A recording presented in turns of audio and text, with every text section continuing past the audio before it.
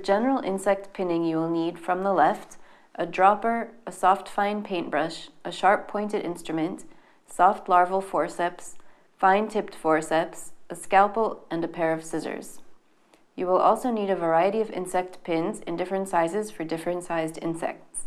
The numbers indicate the size of the pin.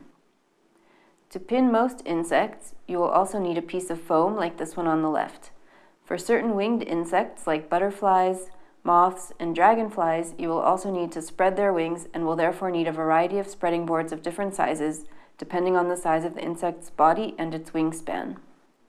It is advisable to keep your equipment organized in an easy-to-carry container. Thank you for watching our video on basic insect curation equipment.